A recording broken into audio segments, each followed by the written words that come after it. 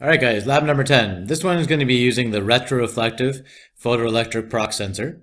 The application for this guy is that we're looking at a gate, and it's similar to like your garage door where you have the transmitter that is then sending a light signal over to the reflector, bouncing off the reflector, and then coming back to the receiver. So we can see here that the transmitter and the receiver are both housed in the retroreflective sensor. It bounces off this reflector. It depolarizes the light and comes back. So it's looking for a certain polarization of the light and a certain frequency before it will actually say that there's nothing there. Then if the object comes in front and blocks the light from getting to that reflector, then it doesn't matter that you have ambient light that's coming to the receiver. It's looking for that specific frequency and for the depolarization of the light. So once it doesn't see that, then it trips it off and sets the output of the actual sensor. So the wiring of these guys is all the same. Let's take a look at what we need here. We're going to grab the retroreflective sensor. Again, on your sensor, it should say the name of it, but if it doesn't, on the back, it will have this part number from Festo, 548649. I'll show you that in a few seconds. And you're going to need the reflector as well. We're going to make use of that little tiny screwdriver that's in your tackle box, and you need the power supply and the light indicator unit. From our tackle box, it looks like we're going to be grabbing 5, 6, 7, 12, 13, 14, and 16. And out of these guys, we're going to see what the retroreflective sensor will be able to sense. Okay, you can fill in all your data from the data sheet. Working range, light type, adjustment device, operating voltage. They're very similar to the previous sensors that we were looking at. So you're going to fill this guy in, and then you're going to mount the unit like this. So you're going to have the sensor right here, and when we take a look at this guy, you'll notice that it's hard to discern, almost impossible to discern whether it is a retroreflective or whether it is the diffuse sensor. So you'll have to look at the part number on the back end. And then on this side, you're going to be placing the reflector. It says that the distance between the retroreflective sensor and our reflector is supposed to be 300 mils. So what you can do is you can grab the ruler that's provided for you, and we're going to measure out 30 centimeters or 300 mils, and that'll give us enough space where we can get the light to go out, hit the reflector, and then come back. So you can see that the application for this is a lot more distance than what you'd have for the inductive or for the capacitive sensor. Like with this setup, you can easily see like 10 feet away with this sensor versus the inductive sensor that's really just seeing like half an inch in front of it. Okay, as I mentioned just a few seconds ago, the wiring is identical. We're going to give these guys 24 volts. So we're going to give 24 volts to the positive 24 volt terminal. Obviously, the common goes over to the common here. And then Q1 is going to be our output. And our output is simply just going to go to the light. The light needs a return, so we're going to tie that light into the same return here, and then we're good to go. Step number 5 tells us that in addition to that wiring, once we've got it all set up, we're going to adjust the potentiometer on the back with that little tiny screwdriver. And we're going to do like 12 revolutions in a clockwise direction. That's going to give us our maximum sensing distance for this sensor. And then number 6, we're going to move the various materials into the beam's path at a right angle and see if we can see whether it's detected or not. So we're going to look at galvanized steel, stainless steel, aluminum, transparent plastic, red, blue, and black plastic. All right, guys, let's go to the lab and take a look at it. All right, guys, so this is our basic setup here. So I've got a different power supply, obviously, but you have your 24-volt power supply. We need to have the sensor, and so if we take a look at this guy, it looks exactly like the diffuse sensor that we've looked at prior.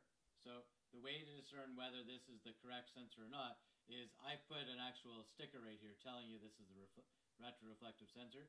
If that's been ripped off by previous students, then we just have to look here. There we go, just focus in. And you can see that right here we've got the part number. So we'll just go a little bit closer here. 548649. That's going to tell us that that is the retroreflective sensor. Okay, very hard to discern this one from the diffuse.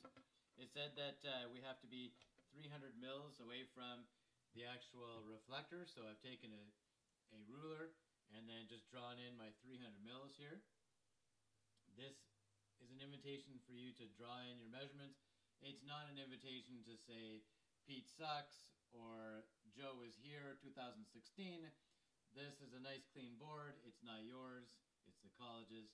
So again, don't put all kinds of pictures on there. We're just putting measurements on here. Okay? Don't do it in a Sharpie. Just do it in a pencil, guys. Then if it gets dirty, then I can just quickly clean it up. Okay? Next thing we need is the reflector here. Again, this is obvious that this is a reflector, but the part number is on the back here. So you can just see your part number right there that tells us that that is the reflector that we're looking for. Now, each of these guys is able to swivel on its base. So I've set my units up where I have the sensor here and I have my reflector over here. You could easily have it set up like this. I just like it set up in this fashion. Okay. These have a little lever here, again, that pushes this cam action. And so that just clips right into the aluminum plate there. And we're roughly being 300 mils away from there. Beautiful. Okay, so next thing we need to do is we need to wire this bad boy up. So let me grab some wires and we'll wire up our sensor there.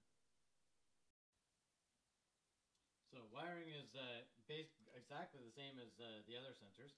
So what we need to do is we need to provide this guy with 24 volts. So what we'll do is we'll grab the positive. My DC output is right here. So I'm going to put the positive to my 24 volts. And remember, we're working with 24 volts DC. Then the next thing we're going to do is provide it with the negative here. So the negative goes to there. Beautiful. Okay, so now we got 24 volts to the sensor. And then what we need to do is we need to put the output. The output from your diagram says that Q1 is the output. And so we're going to bring that to our light. So from Q1 to the light. Right? So when this sensor turns on, it's going to send 24 volts over to our light. But our light needs a common return. So we can grab any of these blues. You'll notice that on your trainer, all these blues are all tied together. It doesn't matter if I grab it here or here or here or all the same terminal. Then I'm going to bring it back to my source here. Beautiful. Okay, let's get these guys a little bit out of the way so we can see what we're doing. Nice. Okay, so now we're all set up. So now this guy has 24 volts. And as soon as we put something in front of it, then it's going to turn on the light. Beautiful. Okay, so this is the opposite of what you'd expect here. Some of you have an output where the light is turned on already, whereas mine, as long as the light is going to the reflector and back, then the light is off. As soon as I block the light, then my output goes high. Okay, so it depends on the sensor that you have.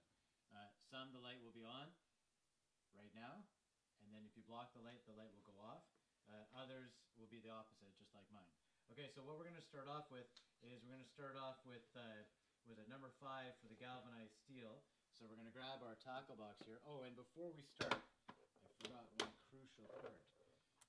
We've got to take this the tiniest screwdriver known to man, and we're going to increase the sensitivity or the sensing distance of this unit. So on the back here, let me just take my wires off here so we can see what we're doing here. Holy cow, those are tight. Good gracious. What's going on? Whew. Okay, that was ridiculously hard. Okay, so on the back of the sensor, you'll notice that there is an LED, and so there's a green LED, there is a yellow LED, and then just right here, let's see if we can zoom in there. So just right here, there is a very, very small pot there, or potentiometer. And what we're going to do is it's told us to go clockwise. So you got to actually feel around to make sure that you're making contact with it. And then what we're going to do is we're going to increase this, it said like 12 times, right? 3, 4, 5, 6, 7, 8, 9, 10, 11, 12. Okay, that should be ample. So that's now increased the sensing distance of this guy. I've done it with the power. I'm taking my leads on and off with the power on, just because it's harder for me to reset my 24 volts. But if you're doing that, then turn your sensor off for me. Again, my output was Q1. Beautiful. Drop this bad boy back in, and now we are ready to rock and roll. Nice. Okay, so now we need to grab number 5 from the tackle box. So from our tackle box of units here, we need number 5. There we go. Okay, so the first one is the galvanized steel here for number 5. Let's grab everything at this point. What else do we need? Number 6 for the stainless. Okay, then I need aluminum, transparent plastic. So the aluminum is number 7. Transparent plastic is number 12. And then I need the red, black, and the blue. The red, the black, and the blue. Beautiful. Okay, so now I got everything I need to test this bad boy out. And we're not using the unit that grabs, or we're not using this unit right here. You can try this if you want. You can put that in between them. But essentially all we're doing was we're just putting the piece of metal or piece of plastic in front of the sensor and seeing whether it changes the output of the unit. So first one we're going to start off with is number 5. So we'll start off with the galvanized steel here. And so obviously this is a thick piece of metal. There's no way that there's going to be any light going through that guy. So as soon as I put this in front of the sensor, then you can see that the light goes true. Okay? Beautiful. Okay, be careful when you're doing this that in some of them that you're not getting your fingers in front of the actual sensor, right? Because if my finger's in front there, it's still giving me a false positive. But obviously right there, it doesn't matter where I put it, it's blocking that light all the way through. So galvanized steel, we get no light going through. The next one is stainless. Obviously no light's getting through the stainless. So again, all the way through, we're getting the high output, in my case, on this sensor. Yours, it might be the opposite. You had the high right here, and then as soon as you put this in, you're getting a low output. But right now, I'm getting 0 volts to the light, and then once I place something in front of it, then I'm putting 24 volts to the light. So we had the galvanized, then we had the stainless. The next one is the aluminum, so number 7 for the aluminum. And again, there's no light getting through this bad boy. So this is fairly intuitive here.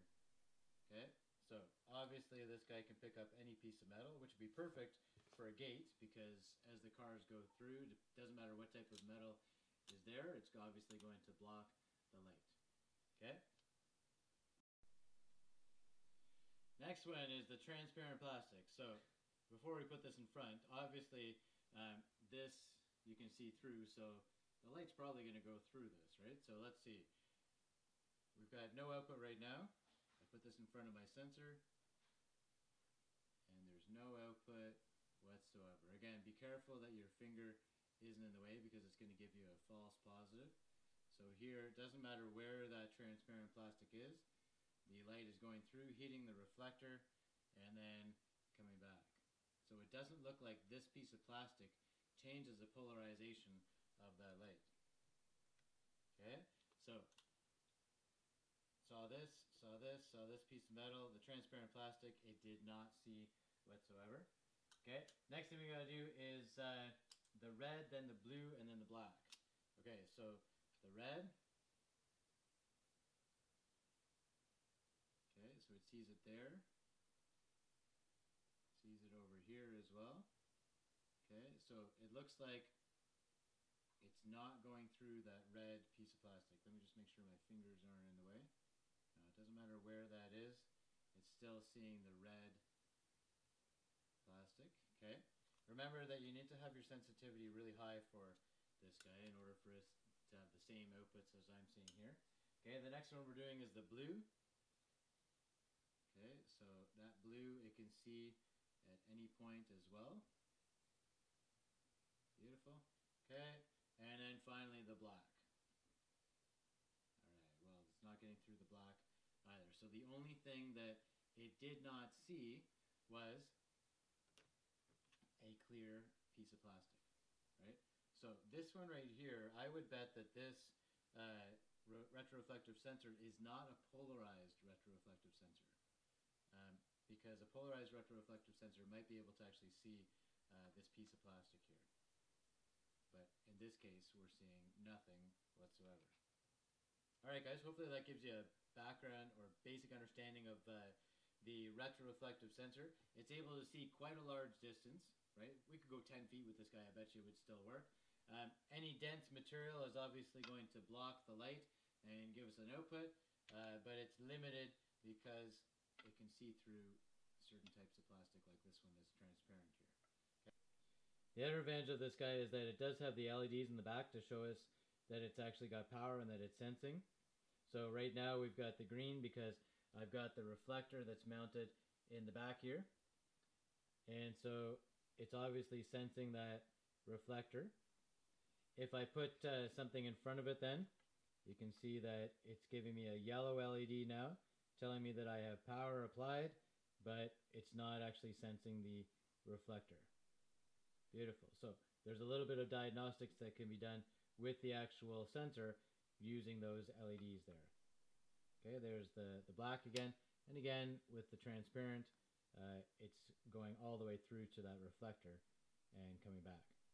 Okay, if you're not getting the right same outputs as I am, be careful that your wire hasn't gone in front of the actual sensor like this to give you false positives. So get your wires out of the way. Okay, get them right out of the way of the sensor, and then everything should work properly with this lab. All right, guys, thanks for your patience. Hope everything's worked out for you. If you have any questions, bring them up next class.